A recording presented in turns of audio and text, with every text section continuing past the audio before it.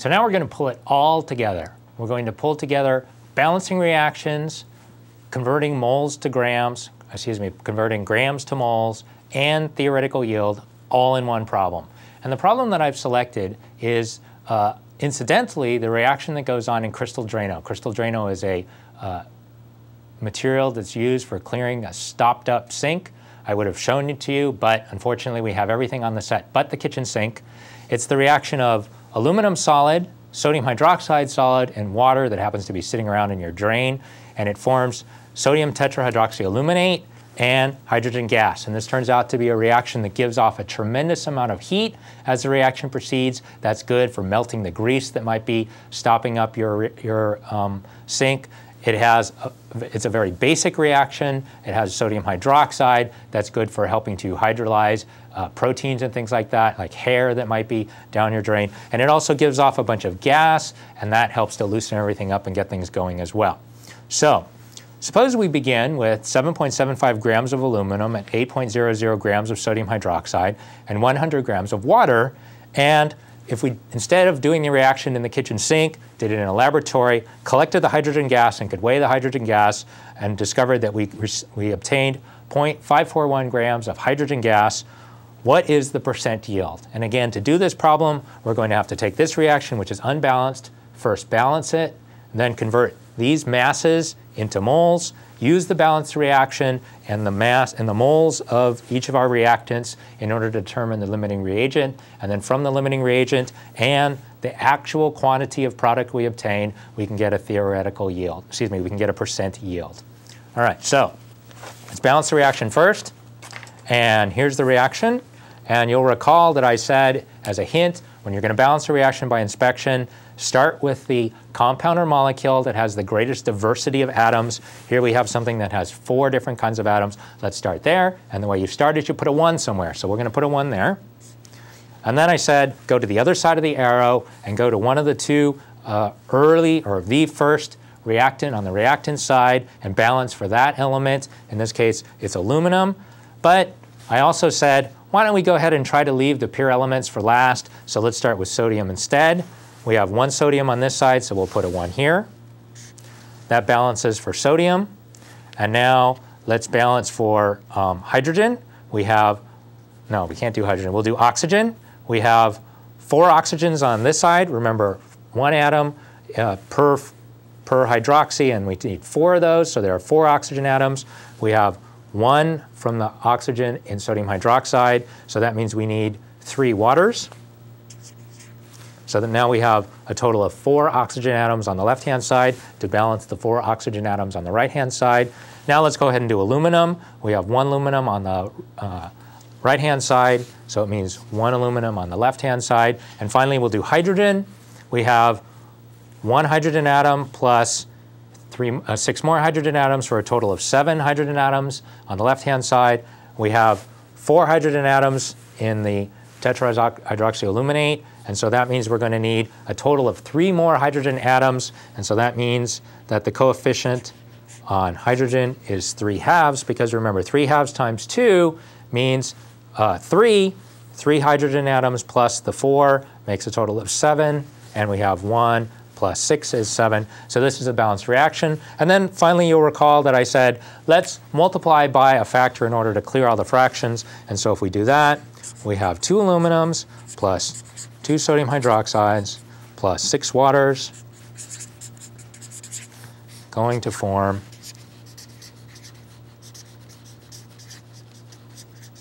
2 formula units of sodium tetrahydroxyaluminate and 3 moles of hydrogen. So this is a balanced reaction now with integral coefficients. And we're going to use this. Now, the first thing we need to do on this problem is we need to determine what is the limiting reagent. And here we have 3 different reactants. So I suggested that method 2, where you calculate the expected amount of product for each of the reagents, is the easier way to go. So let's do that. First, we have to calculate how many moles of reactants we start with. So here's the number of moles of aluminum. It's the mass of aluminum times 1 mole over the molar mass of aluminum. and that gives us 0.287 moles of aluminum.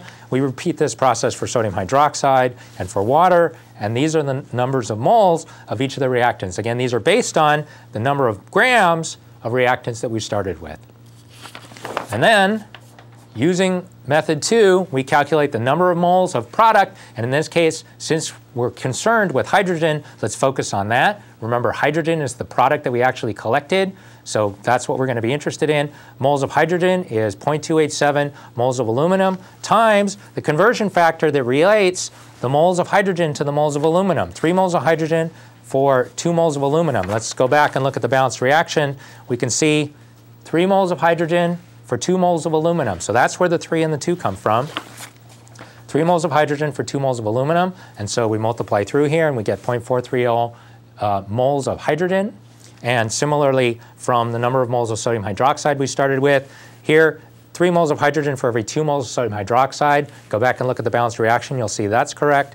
So we multiply through and we get 0.300 moles of hydrogen. And then for water, 5.56 moles of water times 3 moles of hydrogen for every 6 moles of water, and that gives us 2.78 moles of hydrogen. Now recall, the limiting reagent in method 2 is the reagent that gives the least amount of product. In this case, it's sodium hydroxide. So sodium hydroxide is the limiting reagent. And furthermore, the theoretical yield of hydrogen is 0.300 moles. Right? It's neither of these two numbers because we'd run out of sodium hydroxide before we used up all the aluminum or before we used up all of the water. So this is the limiting reagent, and this is the theoretical yield.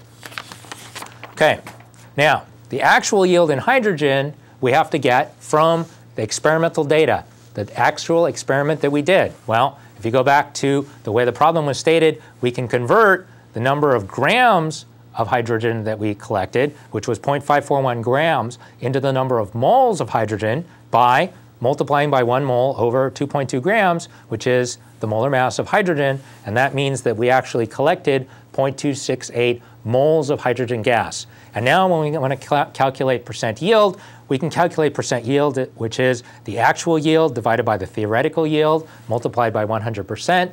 And you'll recall that I said that you could express the actual yield in grams and the theoretical yield in grams, or you could express the actual yield in moles and the theoretical yield in moles. On the previous problem, we expressed everything in grams. This time, let's express everything in moles. So 0.268, which is the actual yield in moles. 0.300 was the theoretical yield in moles. Right up here, remember we determined this from the limiting reagent. Divide these two, multiply by 100%, and we get that a percent yield was 89.3%. So now that you've seen all of these concepts all wrapped up together, what you'll have to take my word for it is the only way to get good at these is to just do a bunch of problems. The mechanisms I've shown you will work for all the problems that you're going to encounter in this course, but you can watch me do it until the cows come home. You're not going to get it until you sit down, do a bunch of problems yourself. I can't encourage you more to just dig in.